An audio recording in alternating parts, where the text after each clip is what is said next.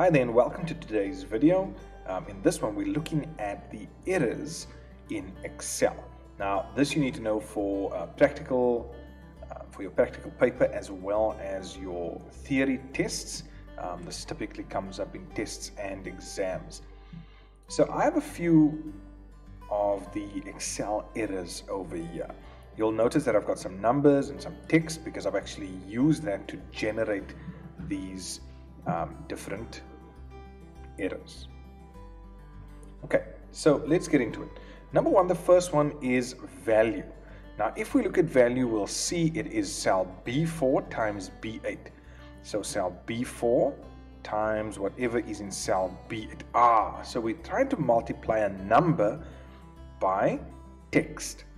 So when you are multiplying or doing anything, having a number and you're trying to, let's say, add it or multiply it to text, it's going to tell you that the value is different. So if I change this now to the number 6 and I hit enter, boom, it then changes. So remember, if I'm trying to take a number and multiply it by any sort of text, it's going to give me a value error. The next one is div/0. So let's click on it and it says B4 divided by B5. So B4 is 3 divided by, we are dividing by 0.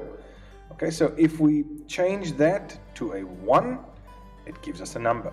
So this error occurs when we are trying to divide by 0. And again, the way we change it is just to change that 0 to whatever other number and it will then display. Our next error is the #name ? So this occurs, and you can see B4, the average of B4, that's 3 to B7. So the range is fine, but wait, there's something wrong with the formula. In a previous video, I dealt with the 4 formulas, min, max, sum, and average, and we should remember that we don't use a shortened version of average. We actually type out the entire name, and now that we hit enter, there is our average. So when you get that error, it is because there's actually a problem with the name of the formula, and that's why it says name. Okay, so let's just correct that. Then the next one has #reference. Okay, so in other words, there's a reference that's wrong here, and this is why we add B4 multiplied by, and let's just put a number in here, and let's correct this. Let's say it's B4 times, what is that, cell A5. Okay, and we hit enter. So that gives us a number.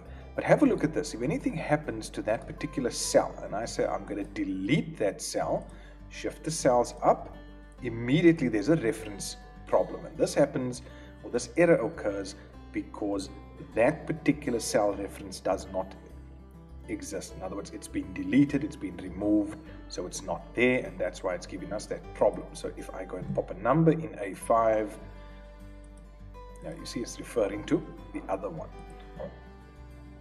So I'd have to go and actually say A5, and that then sorts that out. Then the last one, with this particular one, Excel has limits on the numbers that it can display. So in this case, when I click on this formula, it says 5 to the power of 500. Okay, so if I drop that down and I say just to 5, it will give me a number, right? However, if I go bigger than that, you can see it's still displaying here, and it's saying error plus 34 more digits that it should display. But the minute I go with a number that's too big for Excel to actually have in it, it will give me a num error. So I hope that shows you the difference between these errors and how you can act.